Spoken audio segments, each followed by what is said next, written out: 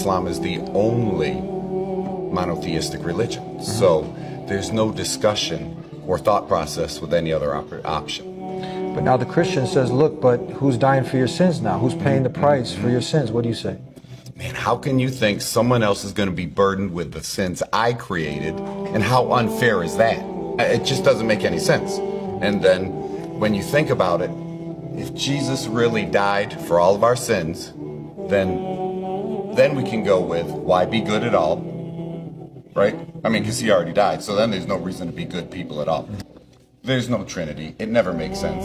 Three never makes one. Yeah. It just doesn't work. How did you feel after you took your Shahada? It was awesome. It was, I gotta tell you, it really is. And then, like I said, I was already halfway through the Quran, so honestly, your life becomes easier. You tell me what the rules are, and now I know exactly what I'm gonna do and what I'm not gonna do.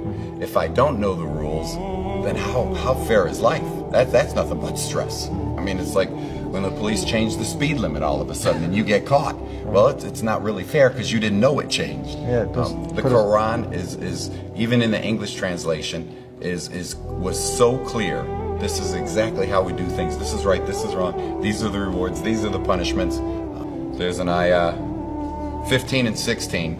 If you read the 96th surah and you read through to 15 and 16, Allah talks about how He's going to pull, or how our souls are going to be pulled out through. The English translation says through our forelocks, right? Through our foreheads, they're going to be ripped out.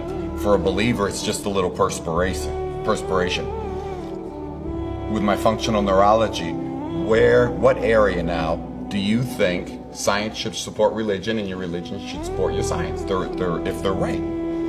Where do you think you make that final decision whether you just do something or you inhibit that bad action? That's the forehead. That's the frontal lobes. That's the forelock. That's the brain. There's no way we knew that 1,500 years ago. I mean, remember, just a few hundred years ago, people thought women didn't have a brain. They thought, the Christians didn't think women had a soul forever, right? I mean, here's the Quran 1,500 years ago or so telling us that this is where you're going to be punished from or pulled out through when you're a bad guy.